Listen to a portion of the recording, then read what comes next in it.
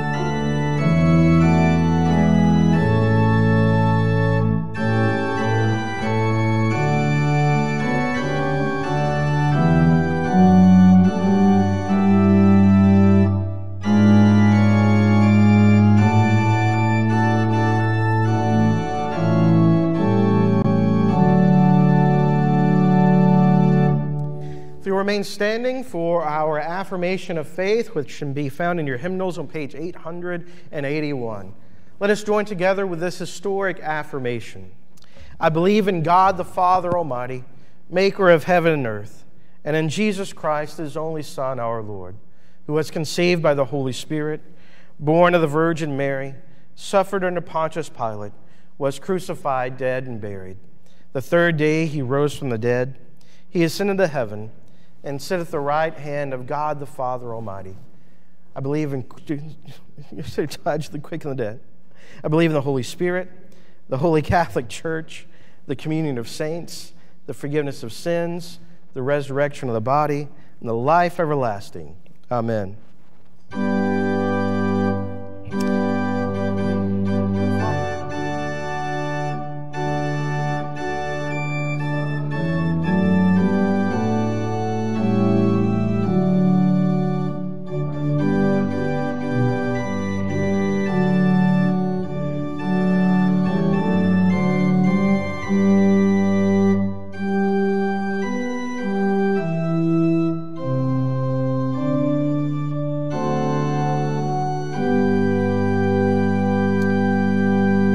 You may be seated and invite you to turn in your hymnals to page 395. 395 as we sing, Take Time to Be Holy. We'll sing the first, third, and fourth verse, 1, 3, and 4 of hymn number 395.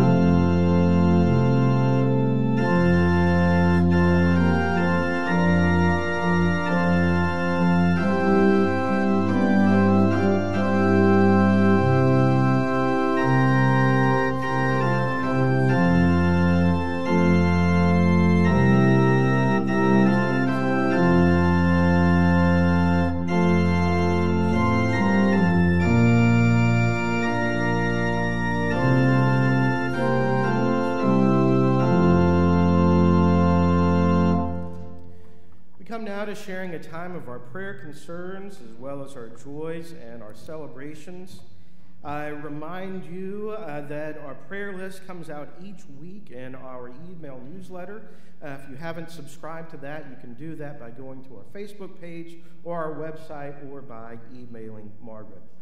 Please take a look and pray for those names that have been lifted up. As I mentioned, we do want to continue to be in prayer for Ben, as well as Margaret and Mariana during this time. Be with them as Ben continues in the hospital, and hopefully we'll be able to get started back with his treatment very soon. Be in prayer again for all their healing at this time. Of course, be in prayer for those that are affected by the storms in Texas, for the ice and outages there in Texas. That was part of the extra challenge Ben faced last week as well. We want to be in prayer again for those who have experienced an extremely unusual time. Are there other prayers or praises we'd like to lift this morning? Yeah, Lyle.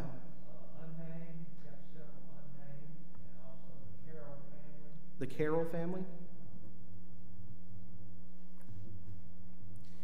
Do y'all have any updates on Chuck Canterbury?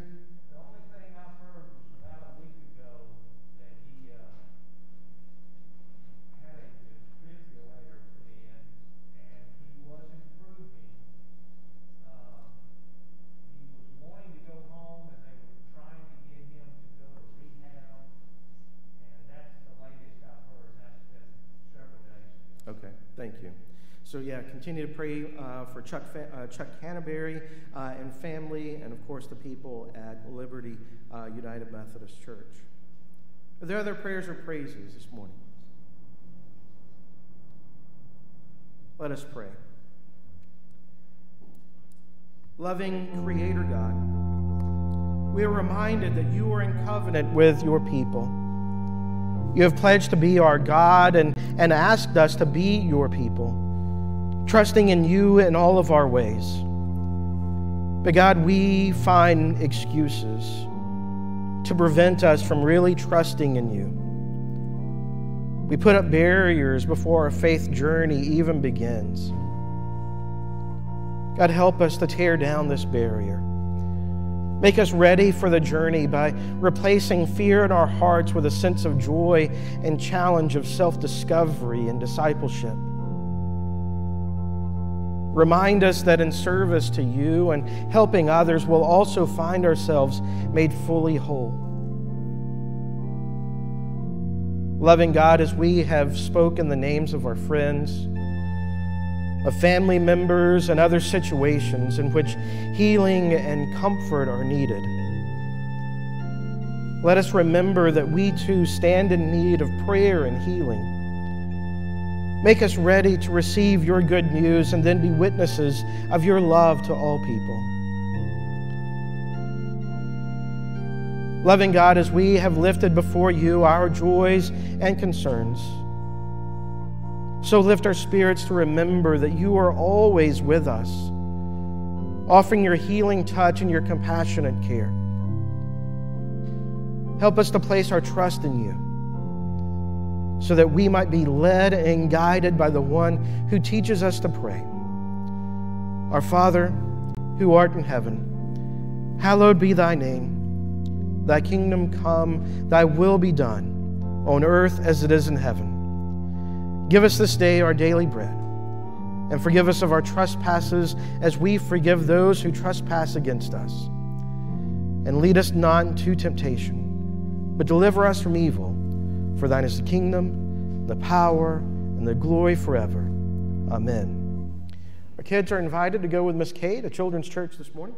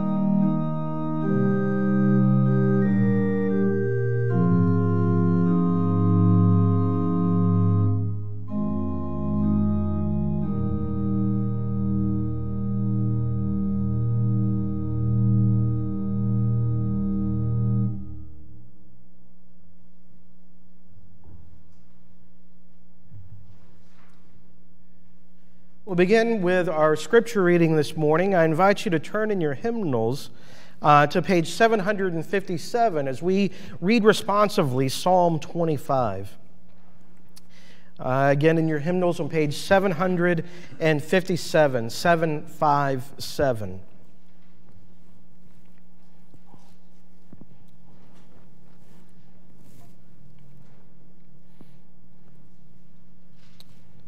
Let us read and hear our scripture responsively this morning. To you, O Lord, I lift up my soul. O my God, in you I trust. Let me not be put to shame. Let not my enemies exult over me. Let none that wait for you be put to shame. Let them be ashamed who are clothed in treachery. Make me to know your ways, O Lord. Teach me your paths. Lead me in your truth and teach me. For you are the God of my salvation. For you I wait all the day long. Be mindful of your mercy, O Lord, and of your steadfast love, for they have been from of old. Remember not the sins of my youth, or my transgressions. According to your steadfast love, remember me, for the sake of your goodness, O Lord. Good and upright is the Lord. Therefore the Lord instructs sinners in the way, and leads the humble in what is right, and teaches them their way. All the paths of the Lord are steadfast love and faithfulness, for those who keep the Lord's covenant and testimonies. Our scripture this morning the gospel text comes from the Gospel of Mark, chapter 1, verses 9 through 15. Mark 1, 9 through 15. Mark writes, in those days, Jesus came from Nazareth of Galilee and was baptized by John in the river Jordan. And just as he was coming up out of the water, he saw the heavens torn apart and the Spirit descending like a dove upon him. And a voice came from heaven saying, "You are my Son, the beloved. With you I am well pleased." And the Spirit immediately drove Jesus out into the wilderness. And he was in the wilderness for 40 days, tempted by Satan. And he was with the wild beasts, and the angels waited on him. Now, after John was arrested, Jesus came to Galilee, proclaiming the good news of God and saying, "The time is fulfilled, and the kingdom of God has come near. Repent and believe in the good news." This is the gift of God for the people of God. Thanks be to God. As I've mentioned, this week we begin our 40-day journey toward Easter, the season of Lent. And as our focus for Lent this year, I've looked at the idea of rehab. Now, we know that the idea of rehab, the word rehab, has several different meanings. It can be the therapy done after a surgery or an injury. It can be what's done to detox from an addiction, or that personal work done to overcome an addiction. It can be something that we do to a home to make it livable. And rehab can also be the emotional work that we do to overcome grief or crisis or loss. But in all those things with rehab, whatever kind of rehab we're doing, all those things have in common, the thing that all those things have in common is that in order to do rehab or take part in rehab, we have to start somewhere. But so many times, whether it's with personal work, with recovering from injury, or the delayed maintenance that we don't do on our homes, so often we don't take that first step. We don't take that first step into rehab because that first step leads us into a wilderness of uncertainty, of unpredictability, sometimes, again, with rehabbing a house, sometimes outrageous budgets that we have to deal with. Rehab and that time of going through rehab, that journey in the wilderness is filled with uncertainty and with anxiety. But if we want to find healing, if we want to improve our lives or living situation, we have to take that first step. If you're familiar with 12-step programs, you know that the first step in recovery, the first step in rehab, is admitting we have a problem. Now, for people who have never been in recovery, I've heard people kind of put that down and think, admitting you have a problem, that's not really that big of a deal. We hear it sometimes where we hear somebody say that sometimes, that they have a problem, and we think that they're just saying that to make us feel better.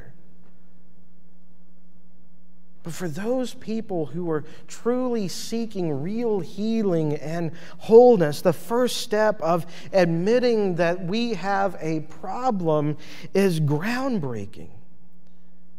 And it lays the foundation for beginning the steps of recovery. Because let's face it, we're not good at admitting we have problems, are we?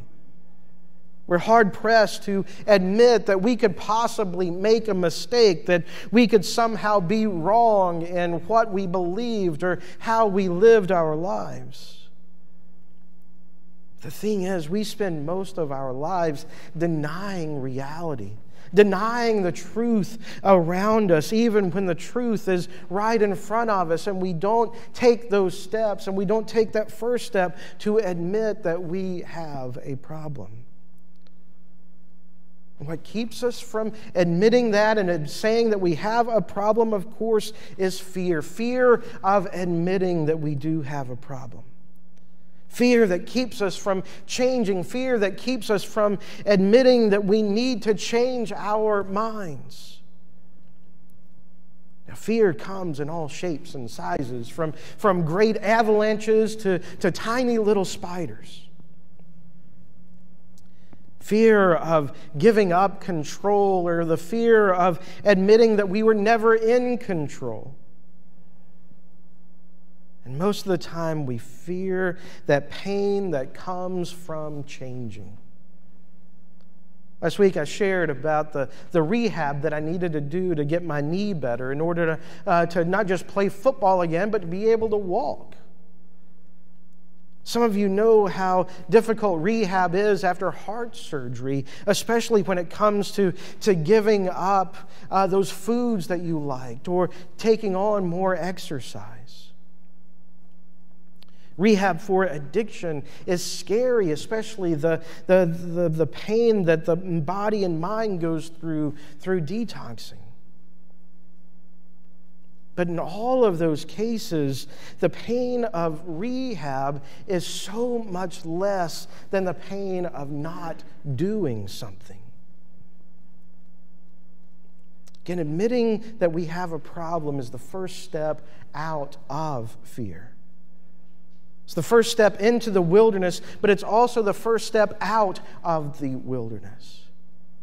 Because it helps us get back on moving on that path toward God and rehabilitating our relationship with God and with others. If we can't admit that we have a problem, if we are disconnected, if we are disconnected from God, if our relationships are out of whack, then there's no way we can get them back in sync. We're forever going to be stuck in a place that's even worse than the wilderness. We hear in the scripture today that Jesus goes into the wilderness after he's baptized. He goes into the wilderness to be reminded of who and what he should rely on. In the other Gospels, they expand the story quite a bit, and we hear Jesus being tempted by the devil to do things, to give in to his base desires. The devil tempts him with security, with power. But Jesus doesn't give in. He knows who he needs to rely on. He knows that his path toward greatness is much longer and is much more strenuous. Jesus knew that his kingdom was worth more than temporary distractions. Jesus knew that fear and discomfort shouldn't outweigh the victory that would come later. The thing is, though, we try to arm ourselves against fear with so many things that don't help us at all. We shield ourselves with distractions of stuff. We embrace unhealthy relationships. We go from satisfying one craving to the next, but they don't help us. And we get further off the path of our journey towards discipleship, our journey of growing closer to God. We do it because we're afraid. We're afraid to change. We're afraid to admit that God does need to help us. That's why we begin every Lent every year with this call to repent. Because to repent means that we have a problem. It means that we have been slaves to fear. To repent means that we have hurt God, that we have hurt others. To repent of our sins means that we no longer want to deny God's good work in us. In seminary, I served for a couple of semesters at a drug rehab clinic in Atlanta. And in that year, I met dozens of, if not 50 to 100 different men who had become professionals at crafting stories that denied that they ever had a problem. They had spent decades crafting a story that all of their problems, if they had a problem, was the result of something or someone else. But every now and then, I got to see some of those men begin to admit and realize that maybe the problem was not someone else, but themselves. It was amazing to see them, once they began to admit that they had a problem, to see that transformation begin to take place in their lives as they began their steps towards recovery. Now, their wilderness wasn't over. They were just beginning the recovery process, but that wilderness that they were in was going to be a much easier wilderness because now their eyes were open. By repenting, by admitting we have a problem, we increase our chances for God to work in us and work on us to help us become better. But that's not what the world tells us, is it? With the internet, we have this constant opportunity to reinforce our confirmation bias. With so many other things, we gobble them up to justify our ignorance. We embrace things that pit us against one another, things that tell us that I'm not the one who needs the change, but it's you. But the thing is, that couldn't be further from the nature of God. Because if we look at Scripture, if we look at the history of humanity, God is all about change. God's primary goal for us in the scope of Scripture and the work of the Spirit, God's primary goal for us is rehabilitation. If there's one constant about God, is that the closer we get to God, the more we will change. Really, that's the biggest thing that we need to repent of, that things can't change or that things shouldn't change, that we should remain the same. It's the slave's mentality, the addict's mentality. It's the mentality of someone who has embraced the world's values and not Christ. The Bible is a story of God constantly changing and rehabilitating us and the world. Yeah, it can be painful to change. The thing is, it's a whole lot more painful not to change. As we begin this season of Lent, I want to invite you once again to examine your lives, examine your heart, examine your spirit, to see if we need to admit that we have a problem. What problems have we grown complacent with? Things we think can't be changed. What attitudes cause us to resist growth, both spiritually and emotionally? What habits do we have that choke the life out of our life and out of others?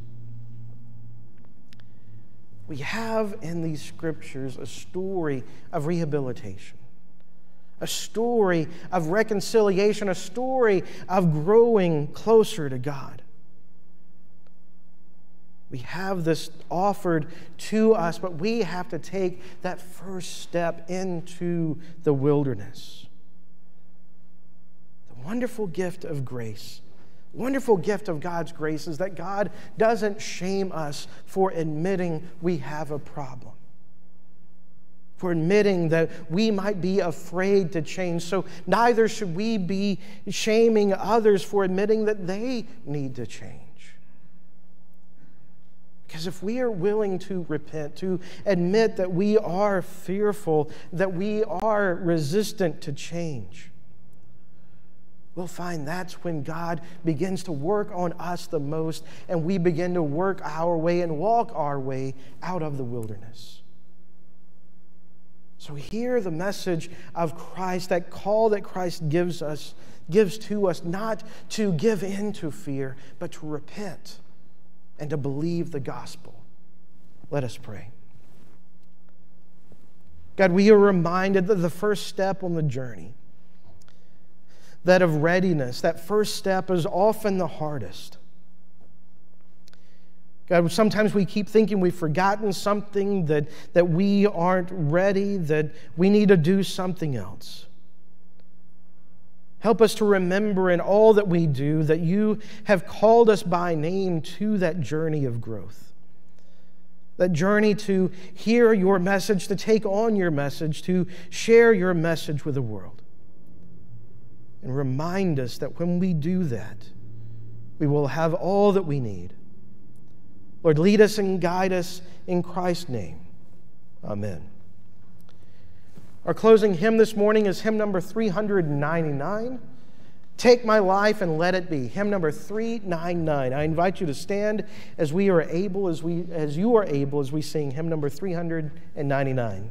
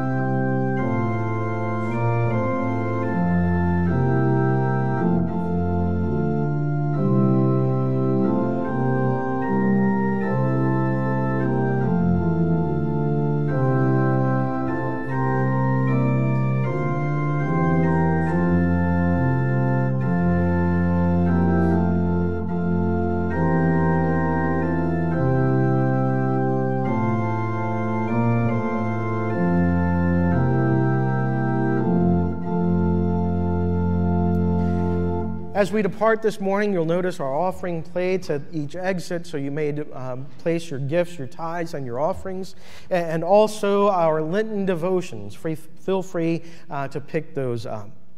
So as we prepare to leave this morning, let us receive the blessing and pray over these gifts. Let us pray. God, as we prepare to offer our gifts to you, we are reminded that we have been spared from judgment by the one, your Son, our Savior, who took on our guilt and bore our judgment. May gratitude for his sacrifice move us not only to offer these gifts, but our whole being. Now send us forth in your grace, the love of Jesus Christ, and the fellowship and the communion of the Holy Spirit. Be with us all now and forever. Amen.